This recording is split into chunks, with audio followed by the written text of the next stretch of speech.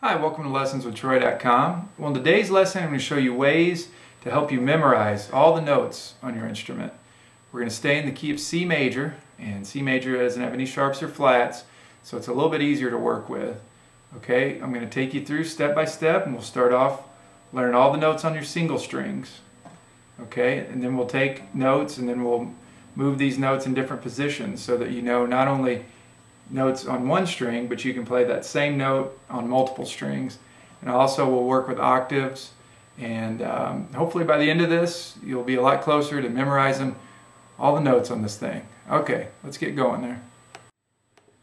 Okay, so once again we're going to be working in the key of C, and the key of C major is easy to work with because it doesn't have any sharps or flats. But a good way of thinking about the key of C is knowing where your half steps and whole steps fall. Okay, so what I like to think of is just where the half steps are. You have a half step in between E and F, and you have a half step in between B and C. Okay, that's everywhere on your instrument. So anywhere you have a B to a C, or even backwards, a C to a B, or an E to an F, those two are going to be right next to each other. Okay, for example, on your second string, open to first fret is B to C. Those two are right next to each other. Okay, but C to D has a fret in between. So that's a good way, once we start learning these ones on single strings, that's a good way of keeping in mind where these notes are. Okay, everything's going to have a fret in between except from E to F and from B to C.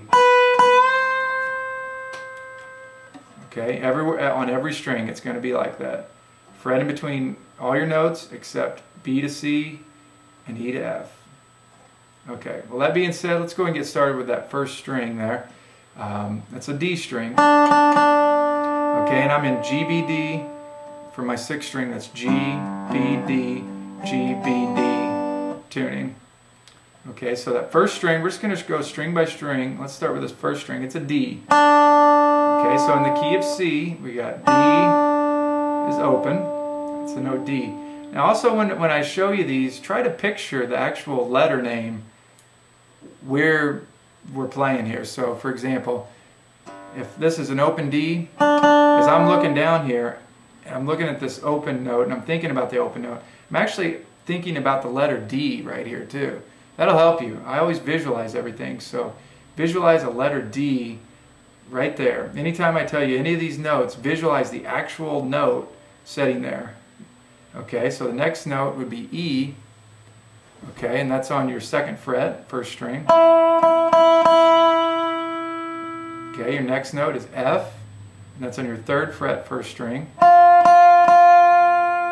Now another thing is I'm going to be going through the tab that accompanies this video. So right now we're on measures 1 and 2 in your tab, and if you don't have your tab printed out yet, I suggest go ahead and print it out and set it on a stand in front of you, and you can follow along too with that. I've got the letters written in the tab, and then above them I've got the actual letter name written above the tab. So let's start again. D's open, E's on your second fret, F is right next to that E. Remember, E and F are right next to each other, so there's F. There's G on my fifth fret. Seventh fret is A. Okay, ninth fret is B. 10th fret is C. And 12th fret is D. Okay, so if that sounds weird to you, it's because we're going from D to D in the key of C major. Okay, it's not a D. It's not going to sound like a major scale. It's going to sound a little bit different because we're not going from D to D and including certain sharps that would make it sound like a major scale. We're just keeping everything in the key of C so you can visualize it without any sharps or frets right now. Sharps or flats, that is. Okay, let's try it again. First string, D, E, F, G, A, B, C, and D. Okay, let's go ahead and move on to the second string.